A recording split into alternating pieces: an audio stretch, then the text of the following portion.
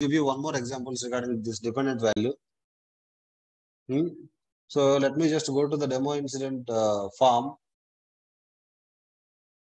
I am actually on the demo incident form. So what my client is asking is that whatever the group that you select here, whatever the group that you selected here, suppose you have selected application development group. Here in the assign to field, you should be able to see only application development group members. You should be able to see only application development group members. So this requirement, we can do it in two ways. I will tell you the easiest way. And I will tell you the difficult way when the time pass by. Not now. I will tell you the easiest way using dependent value. So this assign to field values are dependent on this assignment group. Now what I will do, I will go to this particular assign to field. Okay. So here, just click on advanced view. You will be able to see dependent field here. Okay. So in the dependent field tab, what you can do is you can give the field name of assignment group, U underscore.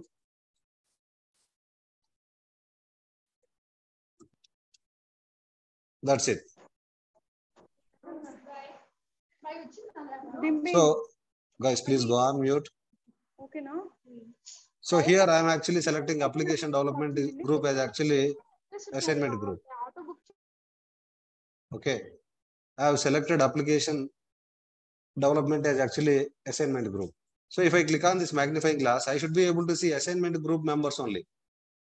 So here I should be able to see application development group members only I am able to see here. I am not able to see all the users here. Okay, if I select some other user here, if I select some cab approval, so only cab approval group members I should be able to see here. See, these are actually cab approval group members. Okay.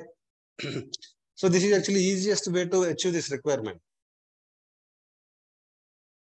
But difficult way is actually writing advanced reference qualifier.